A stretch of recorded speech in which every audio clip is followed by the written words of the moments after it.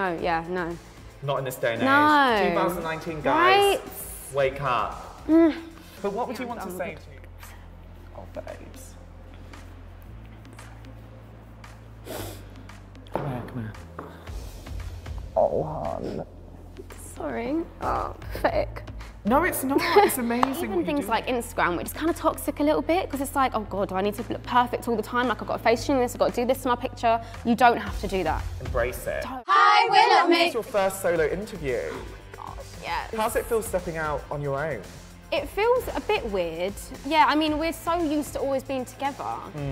And there's always someone to kind of like fall back on or rely on. But yeah, it's nice to kind of like step out on my own a bit. And I mean, I just love fashion in general. So to obviously be the face of Umbro is just incredible. Which is all about trying to eradicate online hate. Because how have you dealt with trolls online? I'm not gonna lie, the first 3 years of being in the group, I would look for it. I would search Leigh-Anne, oh my God. Oh, babes. Come here, come here. Oh, hon. Sorry. Oh, pathetic. No, it's not. It's amazing what you're doing. Game face. We are here. We are here. Right. You're amazing. Thanks. So don't worry. We're all here to support you. Thank you. I would look through Twitter and I would search Leigh-Anne from Little Mix, the black girl in Little Mix. I would literally put those in my search engines. And just to see the comments, like, oh, it's honestly, I regret doing that so much, but I mean, I'm here now and I just feel so much stronger and so no, I don't feel like that anymore. I don't do that anymore. Like, I don't look for it. I want to be someone to, like, she got through that. Like, she was that person, and now, honestly, I'm just so proud of who I am. And, like, it's such a good feeling. Because you've gone on that journey of self-discovery, like we were saying. Yeah. And it's difficult because every single person goes through this. Every single person is confused about their identity, or they don't feel comfortable in their own skin for whatever reason it is. And I think it's important to show people that you are just like everyone else. Yeah. And you go on that journey. And you will get there. Like, everyone will get there. But it does take time. Like, it took me so long. And then how much would this campaign have helped you when you were growing up? I feel like it would have definitely helped. I just feel privileged to be able to be the face of it, and if anything, kind of help girls that do look like me. Like, it's not unreachable, it's not impossible, like, anything is possible, and it definitely would have helped a lot. And as I say, there's so much like movement now. I'm just like, honestly, I don't care what anyone has to say about me anymore, and it's just such a good place to be in. But obviously I get upset because, like, I remember that girl, so, but I mean, I'm still going through things now. Like, you're never like 100% certain, are you? You're never like 100% now. I think there's always going to be some things to kind of get me down and get to me, but... Well, we're never always finished projects, No, we're not, exactly. We're always on this, we're all on this learning experience together. Exactly. And you're going to go through the down times as well as the up times. And it's just remembering that everything in life is transient, right? Exactly. And you go through these periods in your life, and it's also made you a stronger person. Oh my gosh, yeah, I'm so much stronger. So much. And like I say, I don't look for those comments anymore. You cannot do it to yourself. Because we were just saying, what has your journey been like on that journey of discovering your love for yourself? Because I imagine it's so difficult to also do that in the public eye as well. Oh my gosh. I think for the first 3 years of getting thrown into this crazy world, I was still kind of like working out where I kind of fit in. Like, it was a bit of a weird feeling because I did feel, as I say, I did feel a bit invisible. I didn't really know why. I didn't know why I felt like that.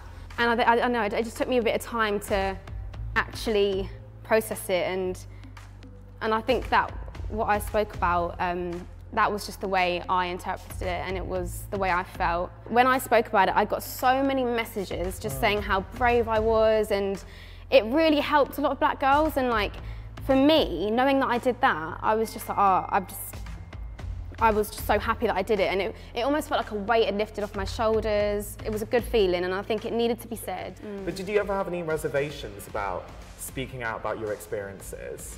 I think there was some reservations because I was scared to say the wrong thing. I didn't want to offend anyone. And also because it is so sensitive, and it was hard for me to put it into words because it was like a personal thing as well, situation that I spoke about. But as I say, I'm really happy that I did, because it's only really going to help people, isn't it? And like, as I say, it's opening the conversation and hopefully making people feel braver to speak about it themselves. And it's just so important to speak up on these issues, because the more people that do, I'm telling you, the more change is going to happen. And I've got the most incredible fan base, like, oh my gosh. And they like pick me up, and they're just incredible.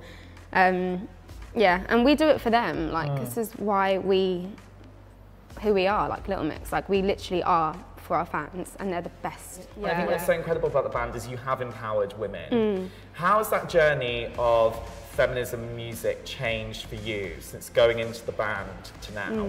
Well, I feel like at the beginning, the word feminist, like, we didn't use it, and we were kind of told not to, actually, just in case it was too controversial. Like, to be fair, like, we were really young. Like, I don't think we really were as much clued up as we are now on things. Now it's kind of like, well, actually, we are feminists. Like, I am, and I'm proud to say that. And I think, right? And I think, as obviously we're a lot wiser now, and things that happened back then like really make sense now. So like at the beginning, when we was on the show on X Factor, we were told girl bands, they don't do well. Like, they just don't, and we were nearly not going to get through. But the producers didn't want to put us through, because they were just saying, like, what's the point? They're not gonna do, like, achieve anything. They're not gonna do well. They're a girl band.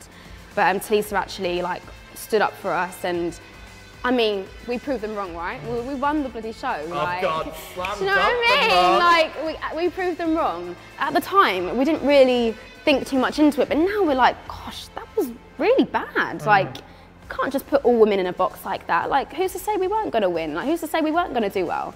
So yeah, things like that kind of made us think, actually, like, yeah, nah, like we need to speak up more. We need to actually like talk about what happened. Having this really powerful, amazing sisterhood around you helped you? Oh my gosh, like even sitting here now, like I feel like, where are my girls? Like, it's so weird. I love them so much, and yeah, so lucky to have that. I think it's so necessary, especially in this industry. You need people around you, and like, oh, I couldn't do it on my own. Because I also think as well, is like what you guys have shown is you're such incredible friends. Yeah. And in the face of people still asking ridiculous sexist questions like, you're in a girl band, so surely you will hate each other. Oh my gosh. Or, oh my God, are you really actually friends? Or they just ask you about your boyfriends or whatever. Yeah. Is the conversation and the questions you're getting asked changing? 100%. I feel like this new campaign, we are talking so much more and being so much more vocal about issues that are going on in the world, and it just feels really good. Like, it feels good to be able to actually speak about something that matters. I don't want to talk about my bloody boyfriend, I'm sorry. Like, and I think the campaigns before, like, it was mainly focused on stuff like that, and it was just like, oh, for God's sake. But it's so refreshing to be able to talk about things that matter, honestly. And also you're powerful women in your own right. Yes. Right? You don't need to be defined by, oh, you're going out of X, Y, or Z. I mean, my gosh, right? Be defined by someone you're with, like it's bullshit. No, no. Not in this day and age. No. 2019, guys, wake up. But what advice would you want to give to them? The more women or the more people, I should say, that do speak out about it and not let anything hold you back, especially the colour of your skin. Like, it's ridiculous. Like, that shouldn't be anything to hold you back. If anything, like, I'm so proud of my skin. And yeah, I think you literally just have to go for it. I never let anyone tell me anything. Like, growing up, and I knew I wanted to be a singer, I would literally say it to every single person that enters my life. I'm gonna be a singer. I'm gonna be on billboards. I'm gonna smash it. And you just have to. You've got to put it into the universe, and you've got to be positive and just not let anything hold you back, basically. And that's such an amazing message, because at the end of the day, you are slaying it in this Umbro campaign. Thank you. You look amazing. You're an incredible role model. Keep doing what you're doing, because it's going to really help people out there, babe. And you're an incredible, incredible person. Oh, you're going to make me cry again.